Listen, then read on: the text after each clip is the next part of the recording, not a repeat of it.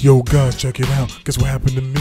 Another damn lie? Come on, Shacky. I was hanging at TNT just watching some ball, commenting on the game. Yeah, we was there. Had the boys hollering, you know how it be. But then I heard this poof, it was loud as can be. It was Dirty Old Chuck. What you say? How about some one-on-one? You wanna play? I told him, hell yeah, I got some time. But when I whoop that ass, try not to cry. Please, Shaq, are you serious? One-on-one with Barkley? Yeah, 42 waist about opposite end of me.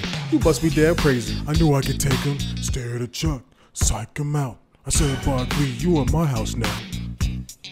Start the game, the whistle blows. Pay attention close how story goes.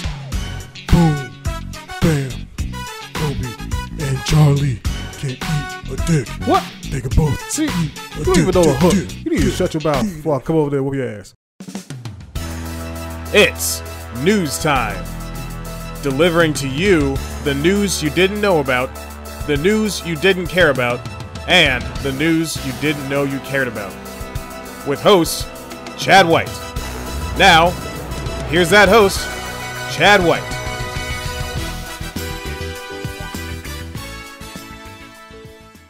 Welcome back to News Time. I'm your host, Chad White, and this is the basketball news that you didn't know about. I really wish I had a basketball here as a prop, but I don't because I'm not prepared. Do you hear that? It sounds like spherical rubber objects bouncing to and fro on laminated wood and hard floors. It sounds like basketball. This weekend marks the start of the NBA's preseason, even though it feels as if that's been happening since before the finals. Now that basketball is back, I can finally stop wondering what the story of Space Jam 2 is going to be.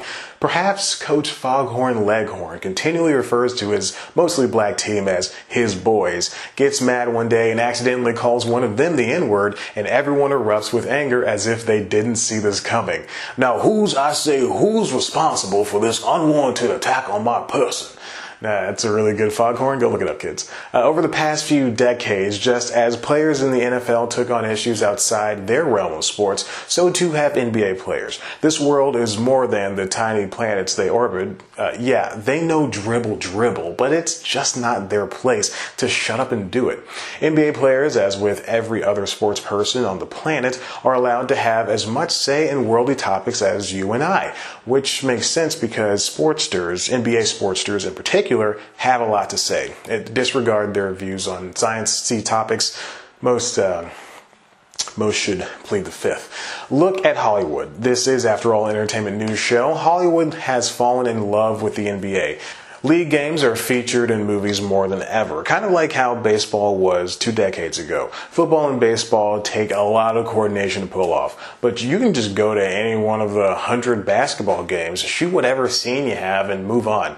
I assume. I don't know. Plus, the NBA funnels way more entertaining players. I'd take Charles Barkley and Shaquille O'Neal swabbling over just 2 linemen or a star pitcher and first baseman any day. Take LeBron James.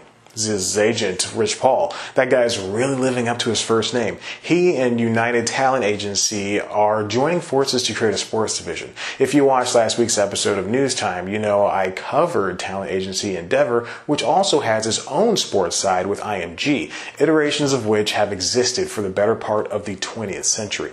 NBA players are influencing the media world around them every day. Music, clothing brands, even tacos.